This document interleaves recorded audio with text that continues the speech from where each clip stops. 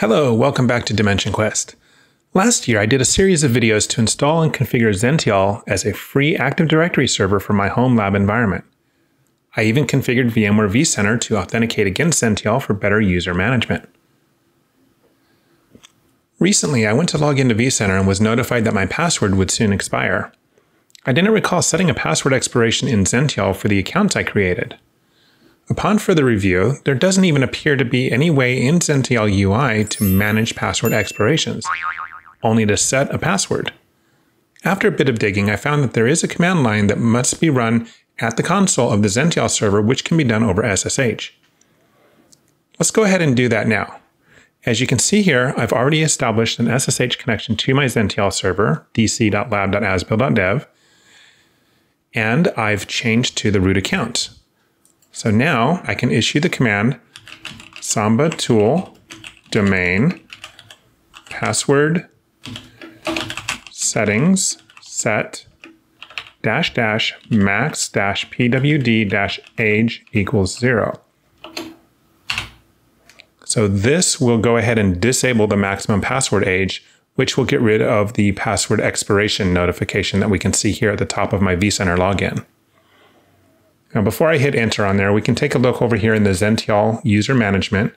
I've got my VC admin account here. That's the one that you can see is logged into vCenter. And as you can see, there are no options in here for managing the password expiration age. No password policies whatsoever can be managed through the Zentyal UI. Only resetting the password here or disabling the account. While that's not ideal, it's okay. At least there is a way to get this done, and that's by using the samba-tool. So let's go ahead and hit enter. Okay, maximum password age changed. All changes applied successfully. So let's verify that indeed this message should go away after I log back in. So I'll hit log out. Give that a moment. Let's clear the message, get logged out.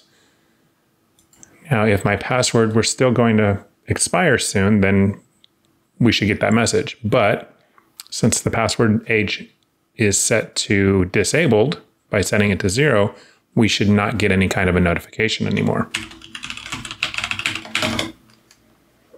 So we'll let that get logged in. While that's getting logged in, let's take a look at what other options are available with this samba-tool domain password settings. Let's just go ahead and resize the window a bit.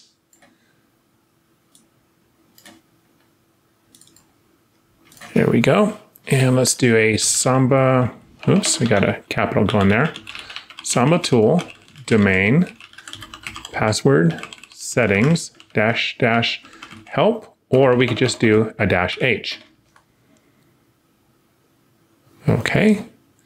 So we see that we can manage fine-grained password setting objects, set password settings, and show current password settings for the domain. So let's see what options we have available to set. So we'll just put set in front of the -h. There we go. And we'll scroll back up here and we can see we can adjust the complexity either on or off. The default is on. So you have to have a complex password set up. You can choose whether or not to use plain text for storing the passwords. You can adjust the history length for how often you have to change passwords to something unique.